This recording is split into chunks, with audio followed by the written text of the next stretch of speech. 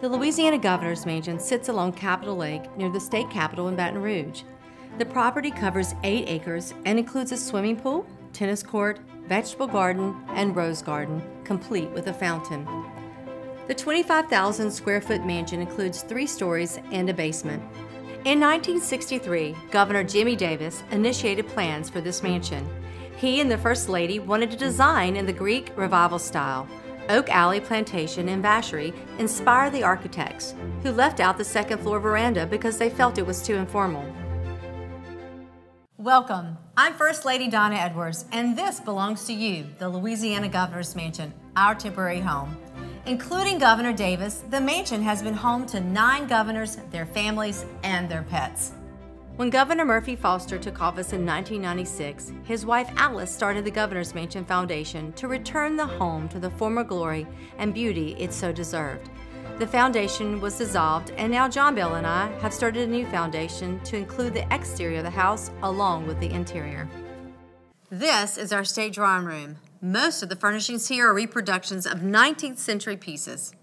The chandeliers were made around 1830. They were obtained in Europe and refurbished in New Orleans. All the crystals were replaced with 19th century hand-cut crystals found through various dealers in Paris. The 2 large serving consoles were moved here from the old Governor's Mansion. Marble replaced the original wooden tops to better match the decor. Also taken from the old Governor's Mansion, the bronze doorknobs on the first and second floors, which are embossed with the state seal. The drawing room rug has a notable pedigree. The same company, Edwards & Fields, that made this, designed the carpets in the White House and on Air Force One. The team wove Louisiana heritage into the design. Our state flower, the magnolia, oak leaves and acorns, the fleur-de-lis, and some of our crops. With private funding through our Governor's Mansion Preservation Foundation, we recently recovered the sofas and chairs with help from our wonderful design team.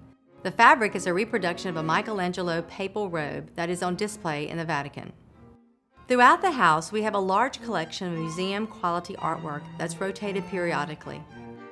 All the pieces currently displayed are on loan from one of the state's largest art collections, Roger Ogden and the Ogden Museum of Southern Arts in New Orleans. The Governor hosts state dinners and cabinet meetings here in the state dining room. Many celebrations and events are held here also. A special feature of this room is the wall covering. The material is Scalamandre silk. This wall covering was hung during the Foster administration to pad the room and improve the acoustics. Without it, the room would be very loud during events. The 23-foot mahogany table can comfortably sit 24. It can also separate into 6 tables that could accommodate 36 people. Glenn Armand, a master craftsman from Alexandria, created and generously donated the table and the silver chest along the fireplace. He is also designing chairs to complement the table. The China cabinet houses the original china chosen by the 5 governors who served before the Governor's Mansion Foundation was established. John Bell and I are in the process of creating a new pattern for our state china. Above, we keep the First Lady's china, which features a beautiful floral and butterfly pattern. It's used for my luncheons and meetings. The dining room rug was designed by the same company that made the drawing room rug and again tells the story of our state. Our seal is on each end, and there are 64 fleur-de-lis across the rug, 1 for each parish. 18 stars line the border to symbolize our becoming the 18th state to join the Union. Remember the number 18, it will come up again later. Just inside the front doors, the main entrance hall and rotunda have many special features, including small details most visitors don't notice. The marble flooring was quarried and fabricated in Italy. The spectacular marble motif in the rotunda contains a 6-foot diameter slab with 2,500 marble pieces forming the state seal. The Eye of the Pelican alone has more than 25 individual pieces. Now, notice the base of the seal includes a magnolia blossom, which is not actually our state seal. That's a bit of artistic license by the designer. It took him and 2 assistants nearly 2 months to complete the entire piece. W.A. Coco, a master craftsman, created the suspended staircase. Hanging above are portraits of each governor who has lived in the mansion. Each painting is reproduced from original photographs taken when the governors held office. They're arranged in chronological order. Jimmy Davis, John McKithen, Edwin Edwards, David Treen, Charles Romer, Murphy Foster, Kathleen Blanco, Bobby Jindal, and John Bell Edwards. Above the portraits, the names of each of our 64 parishes line the border of the rotunda. A Louisiana artist hand-painted them. The light fixture was transferred from the old governor's mansion to add more historical content here. Above the light fixture, here's the number 18 again. 18 stars symbolize Louisiana as the 18th state to join the Union. Maybe the most fascinating feature of the room is the wallpaper. It's custom-made, never-before-used design features a fleur-de-lis intertwined in the stripe that was named the Foster Stripe. Through these doors is the governor's private office.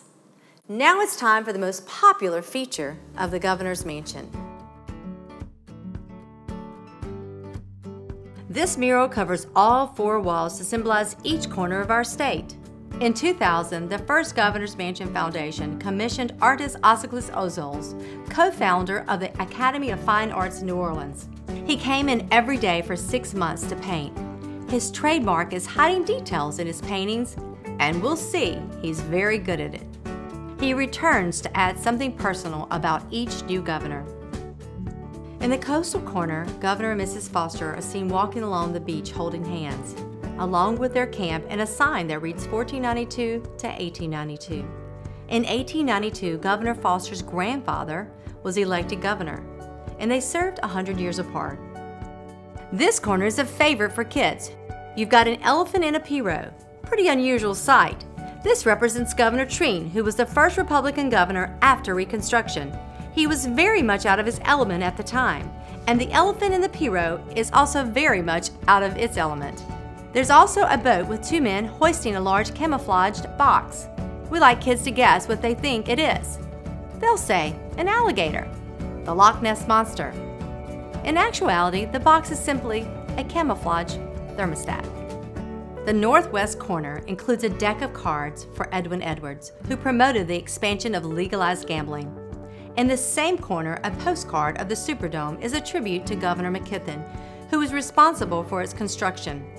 The turtle marks the long and strenuous amount of time put into building the Superdome. The northeast corner showcases a guitar and sunflower for Governor Jimmy Davis and his famous song, You Are My Sunshine. The chocolate Labrador Retriever was a beloved pet of Governor Blanco and an important part of the mansion. A collection of books on the lane represents Governor Romer, an Ivy League graduate and avid reader. The road with deep ruts represents the hard times Louisiana has faced and its inclination towards greatness. A large stack of books was placed on the road for Governor Bobby Jindal, a Rhodes Scholar. Over one of the doors, there are common flowers grown in the state, along with a ribbon in blue and gold, which are the state's colors. The shape of the ribbon is MM. This is the Roman numeral for 2000, the year in which the mural was painted. The artist forgot to add azaleas, a very common flower in Louisiana, so he painted a seagull bringing in the azaleas in the grand aisle corner. Over the other door, he painted some common crops found in Louisiana. The Perique tobacco is grown in St. James Parish and nowhere else in the world. Sugarcane, Creole tomatoes, peppers, strawberries from Tangier Parish, and cotton are also common crops grown in our state. Thank you for joining us on our video tour of the Louisiana Governor's Mansion. I've had a wonderful time, and I hope you have too. If you or someone you know wants to learn more about our state home, explore our website to find more information about taking a personal tour of the Governor's Mansion.